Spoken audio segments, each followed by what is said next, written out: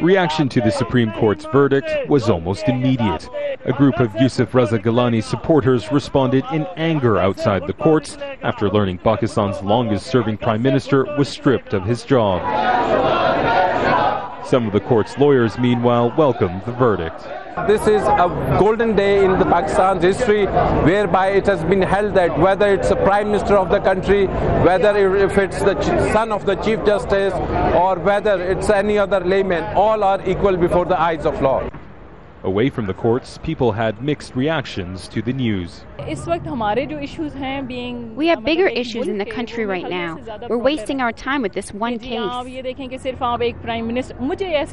This is a proper accountability for this government. The only and only institution in this country that is holding the government, current government, accountable. At an emergency meeting, the ruling Pakistan People's Party agreed to accept the Supreme Court's decision, and it's expected to confirm Gilani's replacement on Wednesday. 2 months ago, Gilani was convicted of contempt for refusing to ask Swiss authorities to reopen a corruption investigation against the president, maintaining Asif Ali Zardari had immunity as head of state. Mr. Zardari's lawyers realize that he may not be on a very strong wicket when they assert immunity, especially in relation to criminal matters.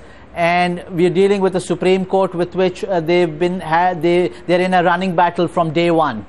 Complicating matters for the government, as part of the Supreme Court's ruling, any decisions made by Gilani since his April 26 contempt of court conviction can now be challenged.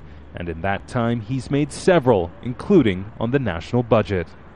Many view the Supreme Court's verdict as the latest blow in an ongoing row between the Chief Justice, Iftikhar Chowdhury, and the President, Asif Ali Zardari, and that Gilani was caught in the middle of this ongoing row.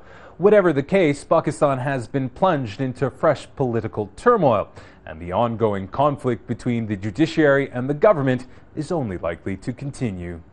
Imtiaz, Tyab, Al Jazeera, Islamabad.